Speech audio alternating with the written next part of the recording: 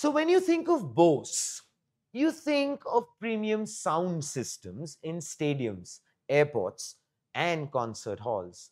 But here's the twist.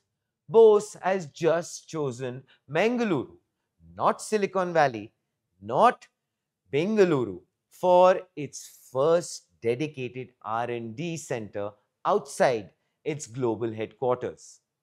Why Bengaluru? And what does this mean for India's innovation story?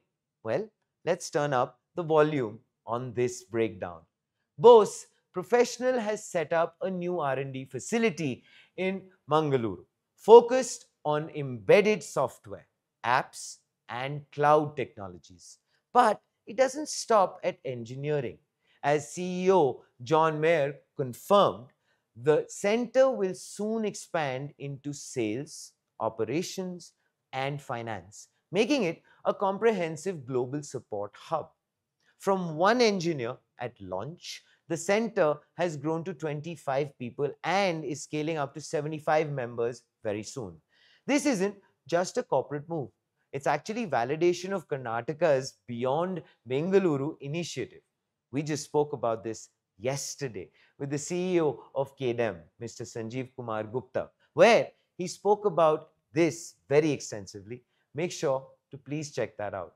So, here's Mangaluru's tech story in numbers: 20 plus engineering colleges, 80,000 plus students, 15,000 IT professionals, 3.35 lakh square feet plug and play infrastructure, 500 plus co working hubs, 4.5 lakh square feet IT parks under construction.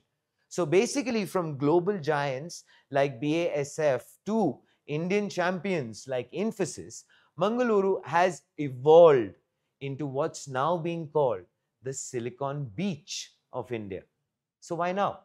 Well, CEO John Maier says Bose wants to move development in house, cutting reliance on third parties, boosting efficiency, and accelerating innovation. This means faster delivery of software updates, more advanced pro audio products, and cutting edge technology like AI integration to enhance customer experience. Here's the bigger play.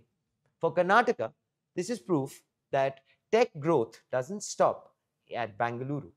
Mangaluru is rising as a global innovation hub with the right mix of talent, infrastructure, and industry presence.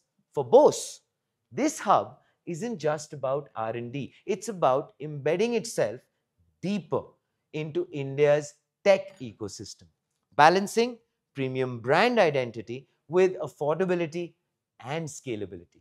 So the question really is, if Mangaluru can attract Bose, who's next?